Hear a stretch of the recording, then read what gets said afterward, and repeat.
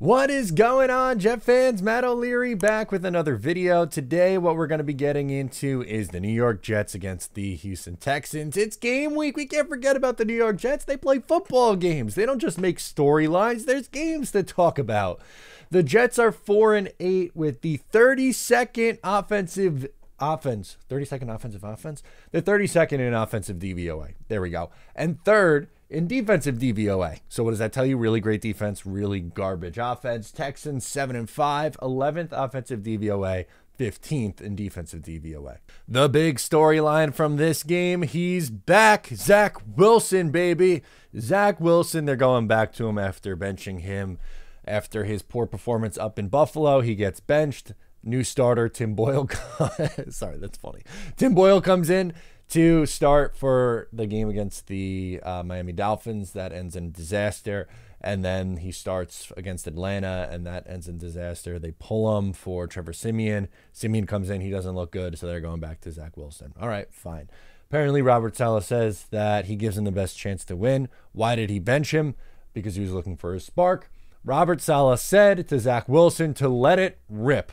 So what are we going to see from Zach Wilson? Are we going to actually see him let it rip? Because he's been reluctant to, and I think part of it is because the Dutch are like, don't turn the ball over. Please don't turn the ball over. And still turnovers are there, 12 turnovers in 10 games. Are we just going to hear him say, you know, F it and throw 40 times and push the ball down the field? I hope he does. I hope he does. That'd be fun, at least. Go down swinging, right? Like, this is probably his last 5 games as a New York Jet, and he's auditioning for another job. I hope he goes out there and tries, you know, to just say F it. I'm gonna throw it up to Garrett Wilson rather than just taking the check down and be late on the check down anyway. You know, like, let's go out there and at least try to have some fun. Try to score some points offensively. Get aggressive. On the other side of the field, see, this is the interesting thing. It's former defensive coordinator for the San Francisco 49ers, now head coach, and second overall pick quarterback. The difference is CJ Stroud is the quarterback for the Houston Texans. Zach Wilson is the quarterback for the New York Jets. Stroud, 20 touchdowns to 5 interceptions, 295 yards a game. Kid's been unbelievable. Like I said, they're a really similar team, Houston is, and the New York Jets. They have a defensive-minded head coach with an improving defense and the second overall pick. And unfortunately, the big difference is Stroud versus our guy, Zach Wilson. But Stroud, man, I really was a big fan of him coming out of school. Happy to see him doing well. He's a really fun young player, and he's going to be really, really difficult to go against because, one, how accurate he is, and number two, he doesn't really turn the ball over. He had one really bad game where he had multiple turnovers. I believe it was a three interception game. It was very, very bizarre, but he normally doesn't turn the ball over. I don't think he's going to throw the ball for 295 in this game. The Jets defense should be able to get after him. He has taken some sacks. But overall, Stroud is going to be a fun one to watch, and I'll be keeping my close eye on him. Okay, I mentioned Zach Wilson's turnovers. He has 12 turnovers. It's a mix of interceptions and fumbles lost. 12 in 10 games.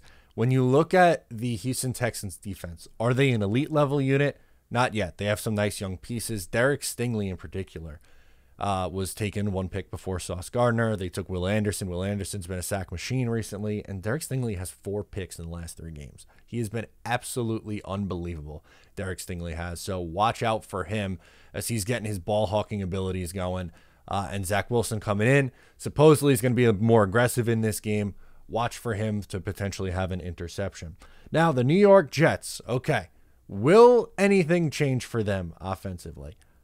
I have a really hard time thinking so because their offense was bad with Wilson. It was bad with Tim Boyle. It was bad with Trevor Siemian. 13 or less points in 6 straight games. Why does that change this week? What are they going to do differently this week? I hope it does. I don't want to watch an offense that only puts up 13 points. But why would it change now? They are 23% on third downs, worst in the NFL, and 26.9% in red zone touchdown percentage. That is the worst in the NFL by far. The next closest is the Giants at 40%. There's an 11% difference from 32 to 31. That's how bad the Jets are. League average is like 54%. The Jets are 26%. That's unbelievable. It's more than 11 then. I'm not a math guy. What is that? 40%? 13? Essentially 13? Oh my God. They are that bad in the red zone and on third downs. I don't know why that changes. This has been bad. I track on Team Rankings is the website I use to get these numbers on like third down percentage and red zone and stuff like that. Their website goes back to 2003. The Jets are on pace to have the worst red zone offense of any of those teams. It's remarkable. This is truly we did the EPA stat earlier in the week where we talked about of all the teams since 2000, the Jets are worst offensively in offensive EPA. So it's historically bad. And as I mentioned, last thing before we get into our stat prediction, Jets defense, I think, should be able to get after Stroud. He's someone who does take some sacks. I think you get 3 or 4 sacks in this game. And that's enough to keep him from going for like 304 touchdowns. I don't think we're going to see that. So stat predictions, Zach Wilson back in. I'll go 21 of 36, 230 yards, 1 touchdown, 1 pick, and a fumble. Stroud will go 23 of 34, 238 yards, 2 touchdowns, no picks. Garrett Wilson, he'll be my third stat prediction guy. We'll go 7 of 96 for 1 touchdown. Garrett Wilson back in the end zone. Maybe a deep shot. How about that? Let's get nuts. Score prediction. Okay, against the spread, 4-7-1. Gross. I'm taking the Texans minus 3.5. I am not taking the Jets. That line has actually gone down. I believe it opened at 6.5, and now it's down to 3.5. So my final score prediction, I'm going to go 23-13. I think the Jets keep the streak alive of 13 or less points. That would make it 7 games in a row. And the Texans, look, the Jets are going to be able to contain. I think the first half is a tight game. I think you're looking at like maybe 13-7 Texans at the half. And then in the second half, the Texans get another 10 points, something like that. They pull away a little bit to make it, a 23-13 game. Casey, let's see who she likes. By the way, 6-5-1 against the spread this year. Who does she like? Casey is also on the Texans minus 3.5. So let me know your thoughts on this game down below in the comments. Once again, I'm Matt O'Leary. I'll catch you next time.